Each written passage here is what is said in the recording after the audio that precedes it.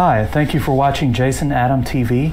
If you haven't, please subscribe, give us a thumbs up, and leave a comment in the comment section below.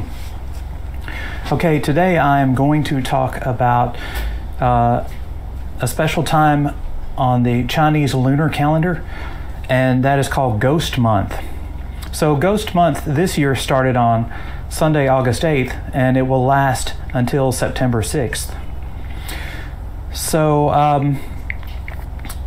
every year around this time, the local Taiwan news issues a list of taboos, or things that you should not do for Ghost Month. So Ghost Month falls on the 7th month of the lunar calendar, and Taoists and Buddhists believe that the gates of the underworld are opened during this time so that hungry ghosts can roam the world of the living in search of food, money, entertainment, and possibly souls. So Taiwanese people usually don't call these ghosts in order not to offend them. They call them good brother for a male ghost and good sister for a female ghost. And these are the preferable terms for ghosts. So these ghosts are not worshipped as ancestors. And they vary from the pitiful to the dangerous, according to this article in Taiwan News. So the article is titled Top 10 Taboos to Steer Clear of During Ghost Month in Taiwan. It's written by Keone Everington, and it's in Taiwan News. So number 10, don't open an umbrella indoors. The umbrella is traditionally used to collect souls and is also a typical hiding place for good brothers or ghosts. If one opens the umbrella in the home, spirits are liable to hide underneath. That's interesting because the Western culture also has a taboo about opening umbrellas indoors. But I read an article a long time ago saying it was due to the umbrellas in the 18th century being unsafe, and they were likely to shoot springs at people if you tried to open them indoors. So it was a safety issue at the time. And perhaps that's how the Western taboo about not opening an umbrella indoors came about. Okay, number 9, don't hang wind chimes.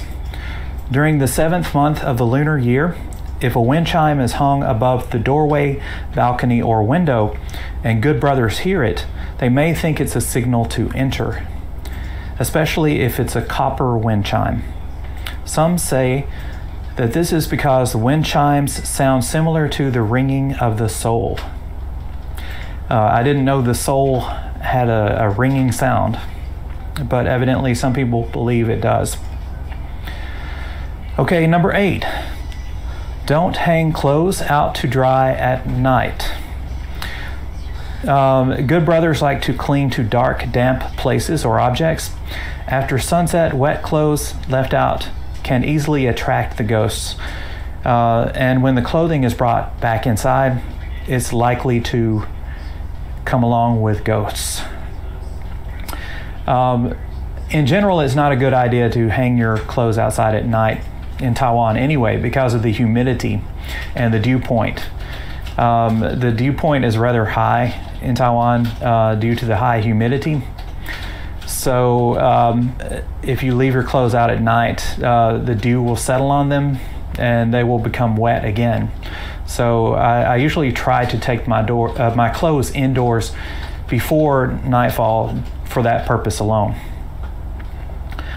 Another thing, I've mentioned before, most people in Taiwan do not have clothes dryers. They do sell them at hypermarts here, but they sell very small dryers that are 110 volts, very inefficient, and they take a very long time to dry clothes, and they can't hold many clothes at one time. So those types of dryers are really not as convenient as the 220 volt dryers in the US. Okay, number 7, don't go out alone at night. Nocturnal activities such as nighttime tours, walks, or cemetery visits must be avoided at all costs during Ghost Month. This is because the yang energy is weak after the sun goes down, and those who are more sensitive or unlucky can easily encounter evil or be disturbed by an ethereal entity. Number 6, don't go to the seaside or riverside or mountains after 5 p.m.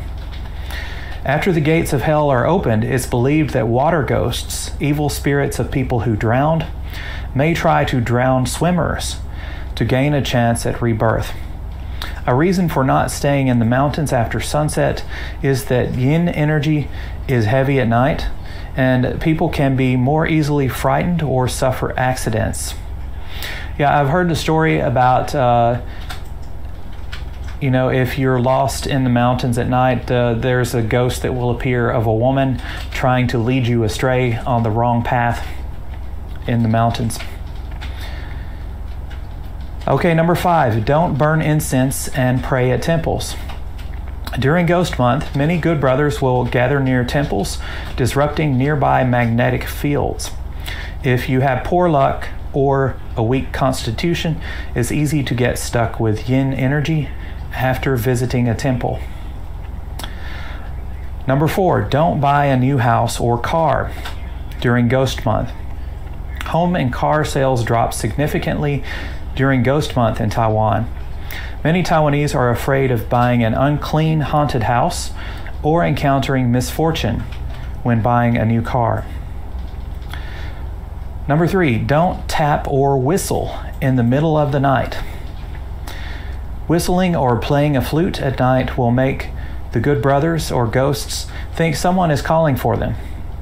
The same applies to tapping on objects, especially bowls, which could attract a gang of spooks to gather. Number 2, don't leave chopsticks standing upright in a bowl. Sticking chopsticks in a rice bowl is always bad form because they resemble incense sticks, causing the good brothers or ghosts to mistakenly believe an offering is being made to them. People who leave their chopsticks upright could find themselves having to share their meal with some dark diners or ghosts. And finally, number 1, don't take pictures at night. Avoid taking photos in dark corners, especially at night. Otherwise, a phantom photobomber might ruin the picture. Okay, so those are the top 10 taboos to avoid during Ghost Month. And I should point out that many young people don't believe in all of these, but there are a few that they adhere to out of tradition.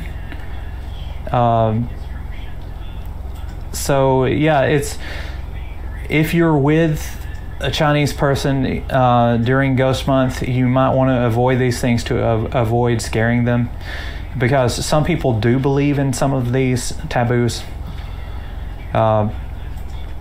But it's interesting, and it's always interesting to see the people burning paper money, during Ghost Month.